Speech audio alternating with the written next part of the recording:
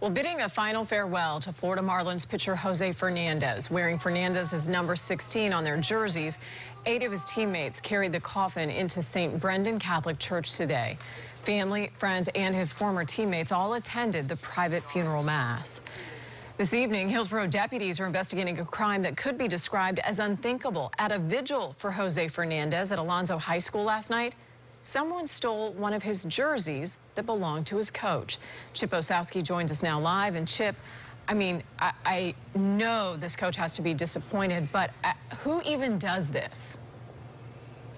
Well, Jen, there are a range of emotions being experienced out here: anger, disappointment, disgust. This was more than a jersey that was stolen from Alonzo. This was a piece of Alonzo High School history. Alonzo's head baseball coach, Landy Faedo, noticed the jersey was gone. When you walk in, you see it. Right after the vigil honoring Jose Fernandez had wrapped up. It felt like he had been hit below the belt. Disgust. I couldn't believe it. Then I was like, all right, maybe somebody moved it, but I'm thinking, why would they leave the hanger and just take the shirt, you know? So we asked around really quick, and nobody had seen anything. The school posted on social media, letting everyone know what happened. The comments came in quickly. Awful, awful, and unbelievable were just a few. We're angry, we're upset, there was frustration, there was disgust.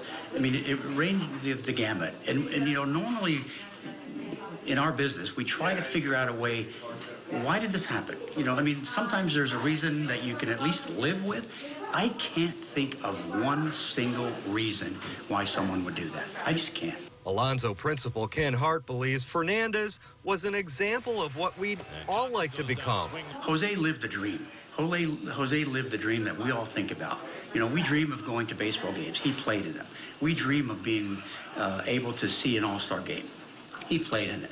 We dream of doing things like rescuing your mother. He saved his mother's life. Coach Faedo reported the theft to the sheriff's office, but he and others here at Alonzo aren't really interested in catching the thief. Just bring it back. Do the right thing. This was clearly a crime of opportunity. The jersey was hanging out in the dugout for everyone to enjoy and was taken when most eyes were out on the field. Jen? Well, Chip, I have to imagine this is a case where social media could really prove to be a powerful weapon. Well, you're absolutely right, Jen. There are a lot of ideas floating out there in social media, one of which is asking folks that may have been out here videoing, recording the vigil with their cell phones to review that video and see if anything looked out of the ordinary, and obviously report that to authorities. Absolutely. All right. Thank you very much. Chip Osowski live for us tonight. Thanks.